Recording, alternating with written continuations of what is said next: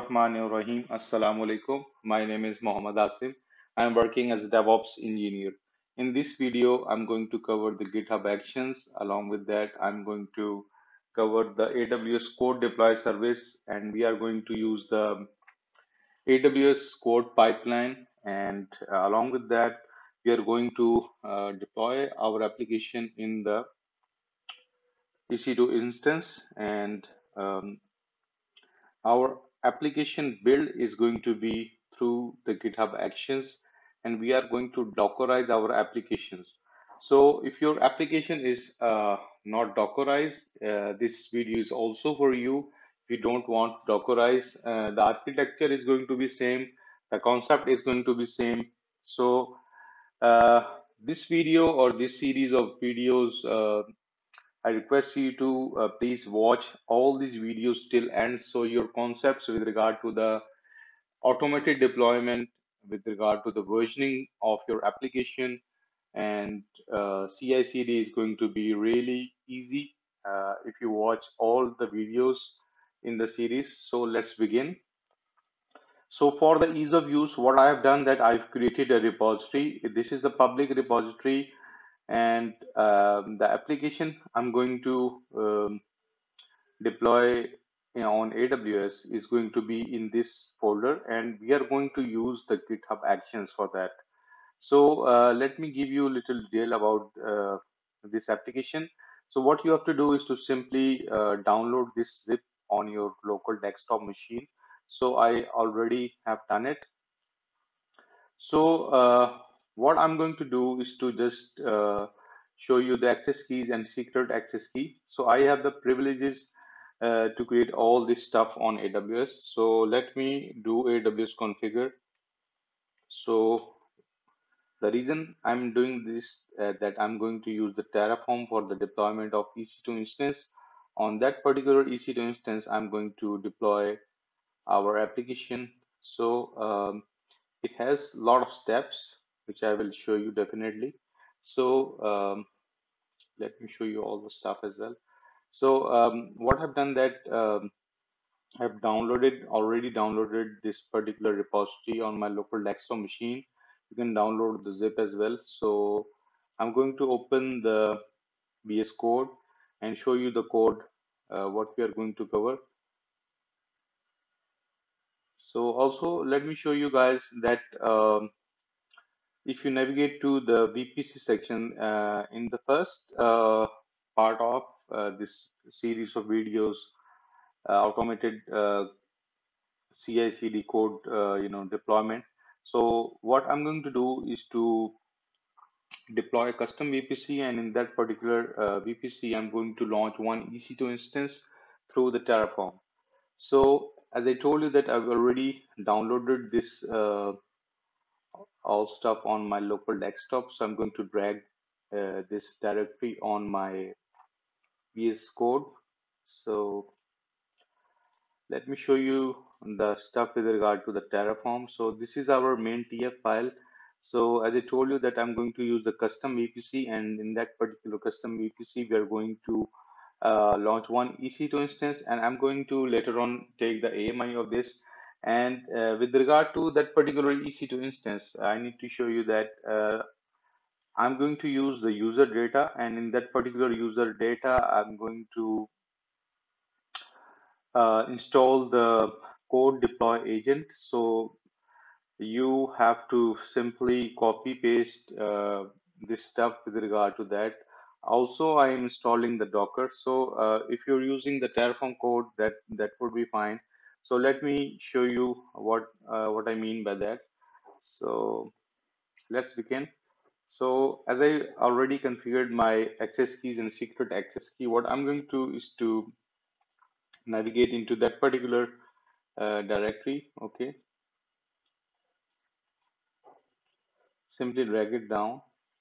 Okay, cd into this particular directory, and I'm going to navigate to VPC. Let me zoom in a bit for you guys, and so it would be really easier for you to see all the stuff.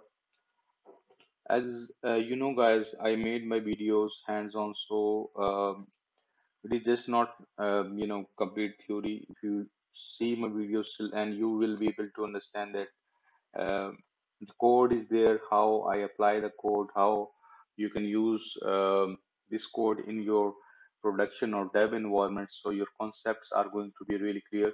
So what I've done here, I've apply the Terraform init command. So it is going to download the relevant modules on your machine. So I already installed the Terraform CLI on my Windows machine. So what it is going to do is to is actually downloading. Currently, it is downloading the modules, and then I'm going to use the Terraform apply command, and we are going to launch one EC2 instance.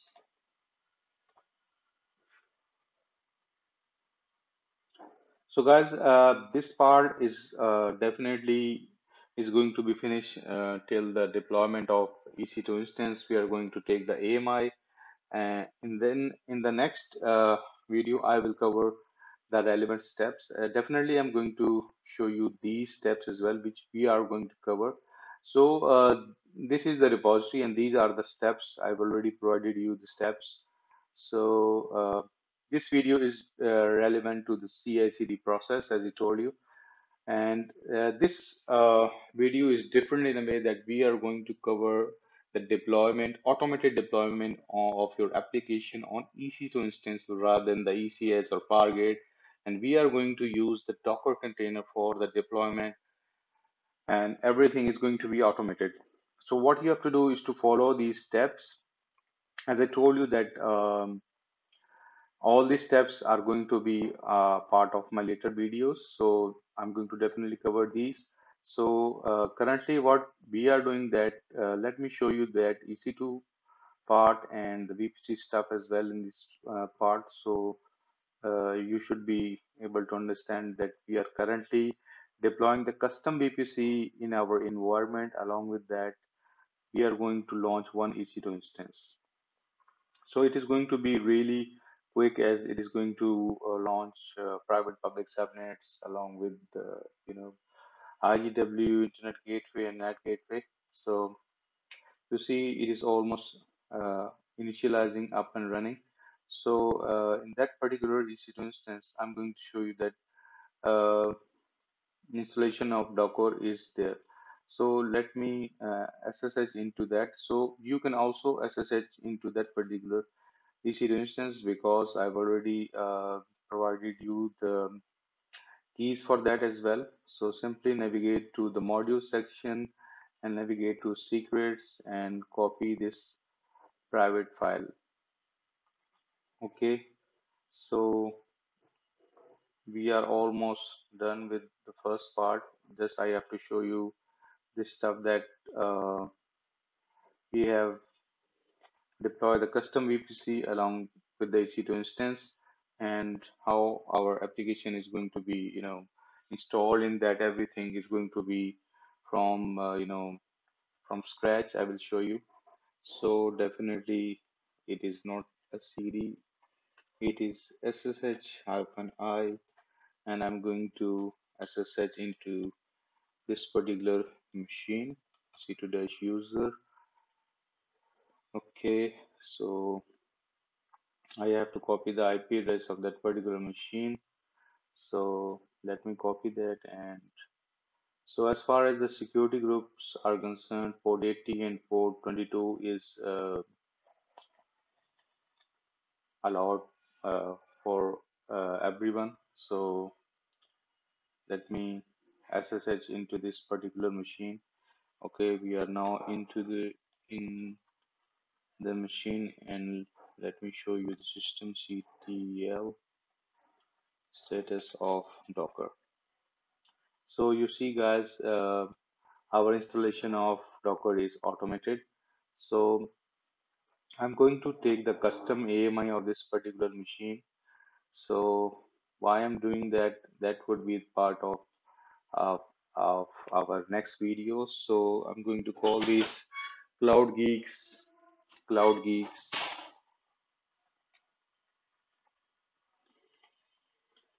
ca-app.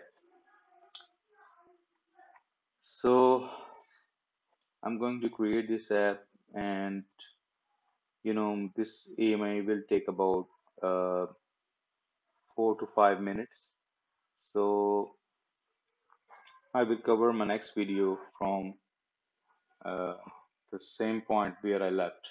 So if you like the video, please like, share, and subscribe my channel, and please share as much as you can. Have a nice day. Thank you very much.